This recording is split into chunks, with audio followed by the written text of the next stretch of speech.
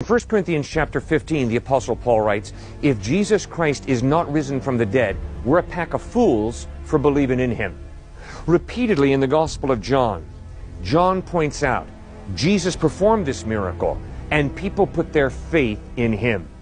John goes on and writes that I have written these things to you so that you may know the reason for your belief.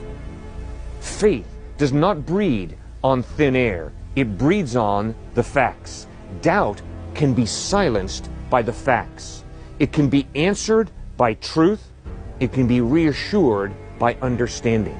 You and I, as thinking human beings, struggle with doubt. There is no guarantee, there is no final proof that God exists. There's no final proof that Jesus Christ is God in human form. There's no final proof that Jesus Christ died on a cross for our sins and that 3 days later he rose from the dead. But the overwhelming amount of facts points to the existence of God.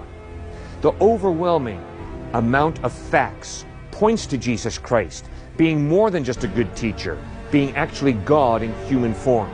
The overwhelming amount of facts points to him dying on a cross for our sins, him rising from the dead, because the evidence is Jesus doesn't lie.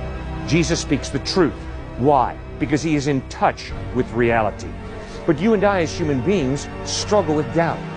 That is why we cannot simply breed on thin air. Instead, we need to study the issue, to think carefully about what are the options.